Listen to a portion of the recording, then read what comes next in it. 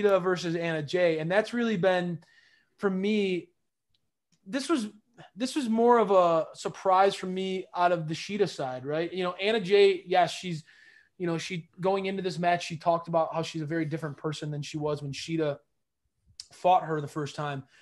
But I think tonight proved that Shida's a very different person than when Anna Jay fought her the first time. I think that Shida is a very different champion than she was back then. There have been times in which, I've had doubts about Shida's championship reign. Does she have the personality? Does she have the character work in order to carry the women's division?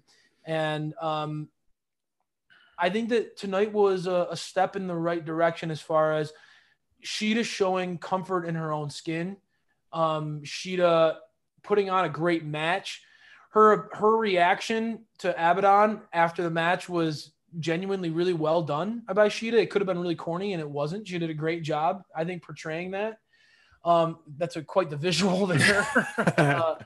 Definitely odd. For me, fantasy booking this, I'm curious with Anna Jay, the Queen Slayer, losing in the Dark Order.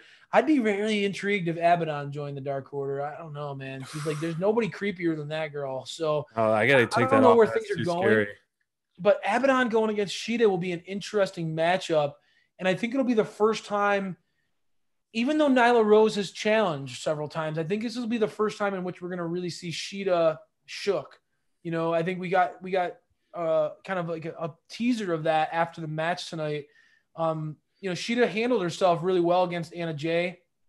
The match was back and forth. It was entertaining, but Anna Jay's not the intimidating presence that Abaddon is. Let's just leave it at that, right? I mean, that is a terrifying visual right there. Yeah, Abaddon, some of her social media posts, that gives me nightmares. She's just so creepy. But anyways, dude, it's intriguing. It's very intriguing that she came out. Like we've talked about time and time again, like the whole planting of future storylines. The overall segment of the match I thought was very well done, and I thought it was great because they finally gave a video package for a match that you almost really don't know too much about unless you've really been following and kind of keeping up on things. Like you give this video package, it makes the match so much more meaningful, makes the rivalry so much more meaningful. So often we get these matches, doesn't matter if it's female or the male matches, that you get like, okay, why, right. And then just to throw a 2-minute video package, a 60-second video package, right? Helps so much. And I know, limited on time and, doing BTE stuff and all that, like you get some of that, or dark, you get some of that, but it really is necessary on TV to really establish and make the match, you just to follow it. And during the match, I thought Anna Jay looked better than she has been. She's growing. She's still very green.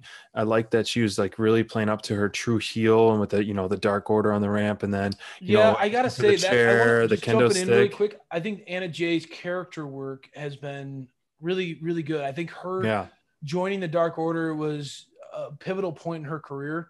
She's really leaning into it. If you're following her on BTE and on social media, like she's quite funny. Her friendship with Tay Conti is certainly an interesting one. And I think that there are a lot of fans who want to see where that goes. And does it either bring Tay Conti into the Dark Order, or does Tay finally save her friend and get Anna Jay out of the Dark Order?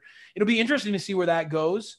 But I thought that the character work is really what's got Anna Jay to this opportunity. I think she's shown that, overall, she's somebody who feels comfortable on screen now. Mm-hmm. I think early on in her, when she did fight Shida the first time, there was maybe a little bit more uncertainty as to who she was. And I think I think that video package, like you talked about, did such a nice job of cementing Anna Jay where she's coming from and why she's different and the progression she's made in her career since the first time they fought, and then countering it with Shida kind of saying, I don't need a group behind me. I can stand on my own 2 feet. And you'll never truly be the person that you want, that you can be, until you venture out on your own and prove it yourself. So I feel like Shida like did a great job tonight. It was one of the first times in which we really got a chance to see or hear from her in a segment like that. And I think that they should do more of those with Shida. I think that was a really well played presentation of her rather than throwing her on the spot and having her cut a live promo. True. I thought that was a really great way of utilizing Shida's strengths, and it presented her very well to the audience. Yeah, I agree with that. For the segment, like I said, the segment was great, but unfortunately, does it get an elite or delete out of you? That's the question. The match itself gets a delete from me. Yeah. I'm keeping my standards very high, like I have been. And it's extremely hard, if almost impossible, to follow Serena and Thunder from last week in terms of you're doing, one match to one match comparison, because you only get one match per Dynamite essentially at this point. But the segment I really liked, and I thought it was a strong segment of character building, but the match itself, I have to give it a delete, sadly. I feel bad in the sense that,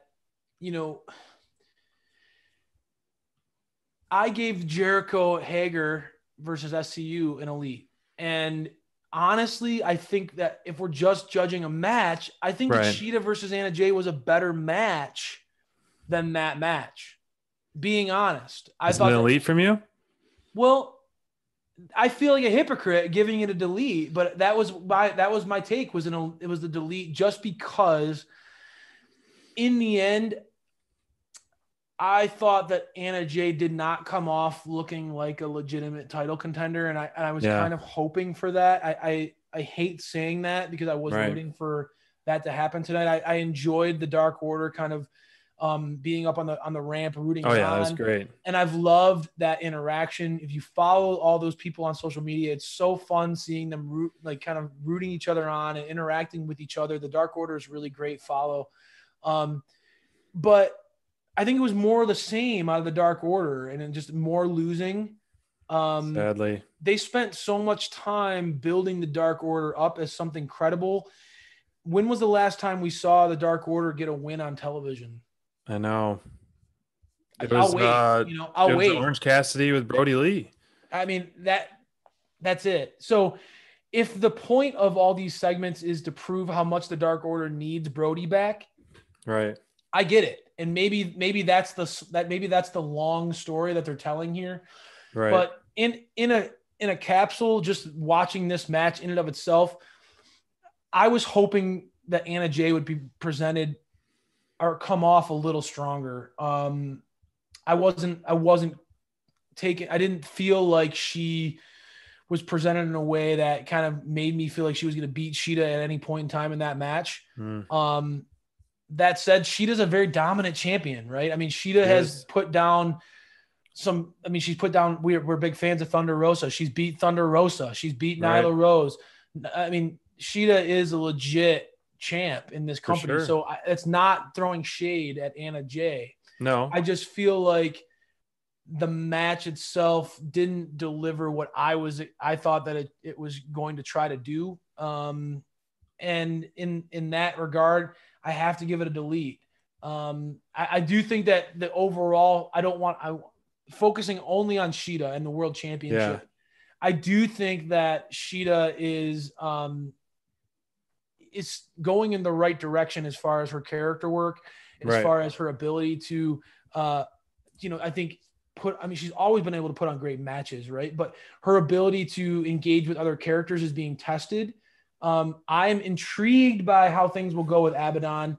Very intriguing. Neither one of them is known as a talker. So that will be an interesting way. How does AEW build a feud where neither character is really a strong promo? So they both rely more on like their overall mystique or their kind of presence, not necessarily promo work. So that'll be an interesting way in which AEW showcases a new form of storytelling. So I'm intrigued by that, but not enough to say that I would give it an elite on a show that was incredibly, incredibly busy and incredibly, incredibly entertaining. It flew by. I know. This one didn't measure up.